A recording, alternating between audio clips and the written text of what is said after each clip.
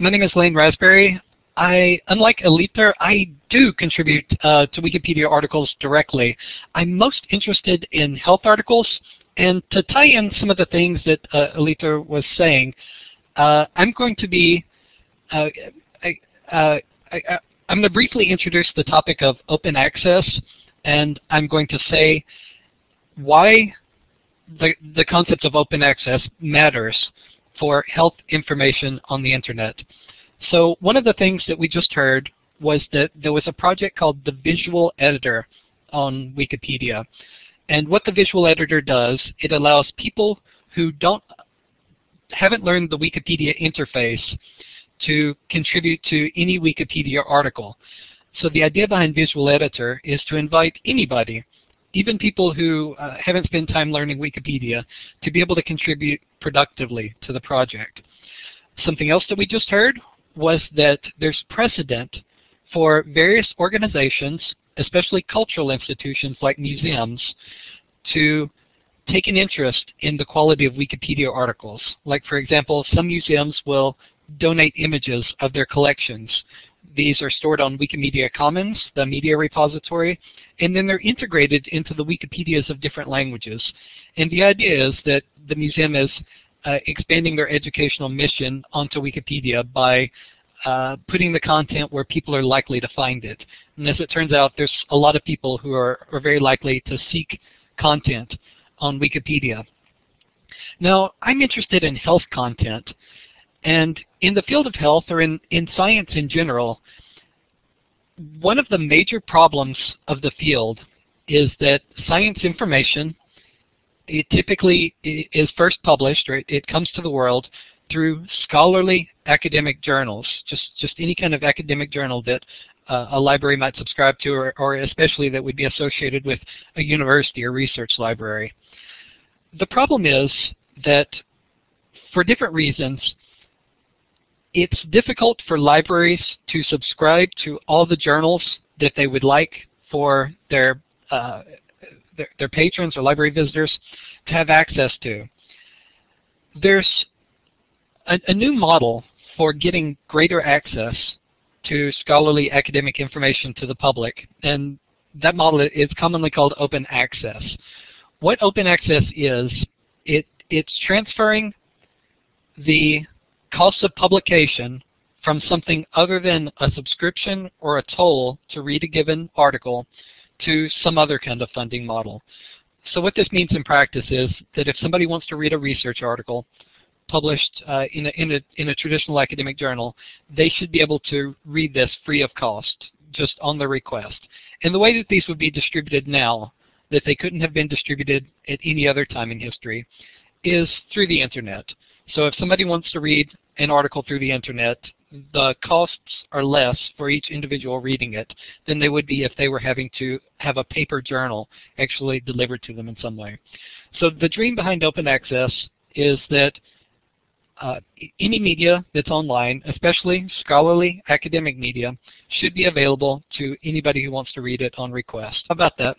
So I'm only going to be talking briefly about this, but I wanted to give an overview of health information on Wikipedia, and what I would like to impress upon you is that there's significant numbers of people who are going to the internet to get health information, and a barrier to their being satisfied is lack of access to the original sources of health information, which are the academic articles in which health information is published.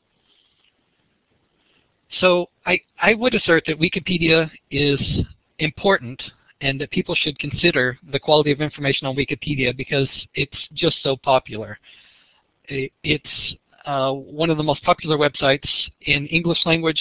In many languages, it's the most popular source of information. I'm just going to throw this out. I can't really back it up, but I've heard it asserted that Wikipedia might be the most widely read single publication in history. And part of the reason behind that is that it's read continually. It's not like a newspaper that would publish an article and then that article would become obsolete. No one reads the old news. But Wikipedia, any given Wikipedia article is read continuously, the same article. It gets updated, but it's still the same article. And for that reason, any given Wikipedia article is very often very popular. Why is Wikipedia so popular?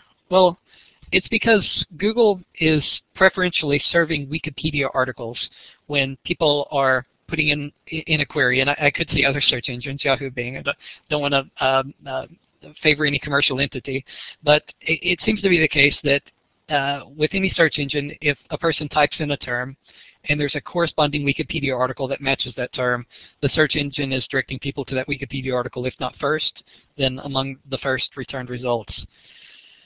One might ask, supposing that people were going to Google and they were typing in health terms into Google search engine. Maybe they've been diagnosed with diabetes and they want more information about diabetes. Or maybe the doctor has prescribed them a certain drug and they type in the name of that drug into Google. I'm telling you, because I've experienced this, I know it to be true, that Google is very often returning Wikipedia articles in response to search queries. So some people might say, well, anybody can edit Wikipedia. Isn't it irresponsible for people to get any amount of health information from Wikipedia? Shouldn't they always go to their doctor and get this information? As it turns out, not everyone has a doctor available. Some people find it convenient for whatever reason to consult Wikipedia sometimes. And I'm not saying that anybody should plan their health around what Wikipedia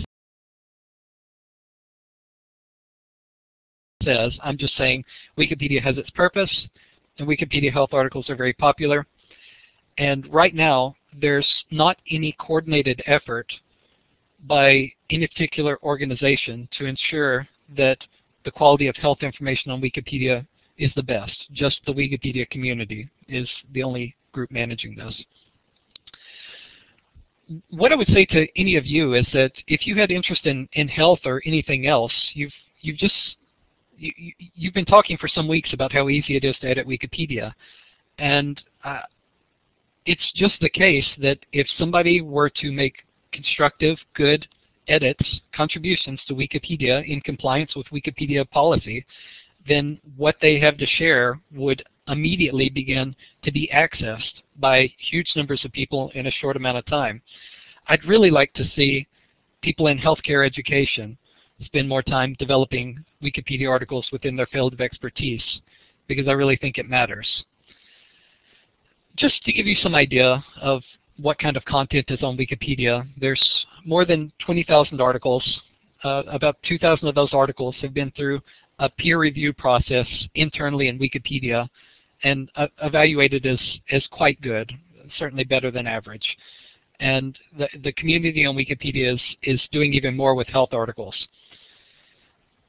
I have some more data. It's showing that it might be the case that Wikipedia is the most popular source of health information on the internet. Perhaps Wikipedia is the most popular source of health information in the world. There's some problems with this data. If anybody wants to know more, I could speak about this, but certainly Wikipedia, at the very least, is an extremely popular source of health information. So just as an example, I'm working with an organization called the ABIM Foundation. That's American Board of Internal Medicine. They've got a partnership with another United States-based organization called Consumer Reports, and we're contributing a lot of health information to Wikipedia. Now, why this matters, or how this relates to open access, is that from the health organizations are recommending scholarly academic journal articles to contribute to Wikipedia.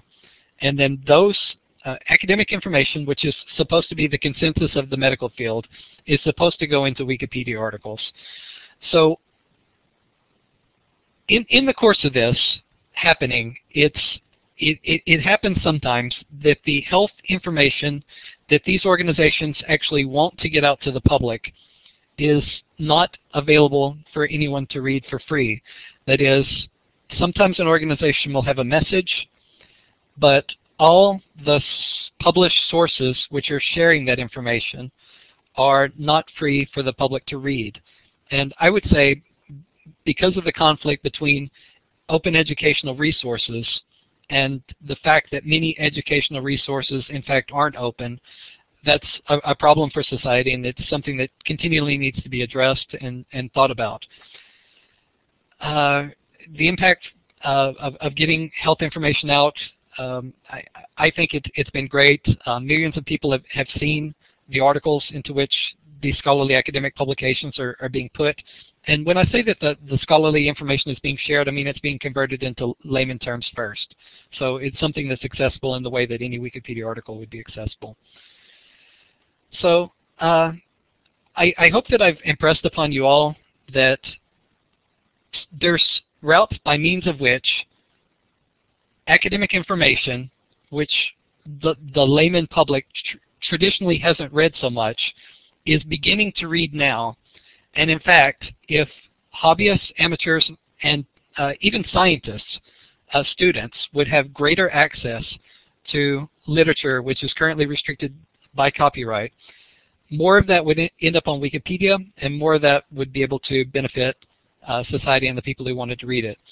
And Matt's going to follow up by saying some things about the amount of traffic, people who are going to learn about open educational resources, and some more about the concept behind these things themselves. Thank you.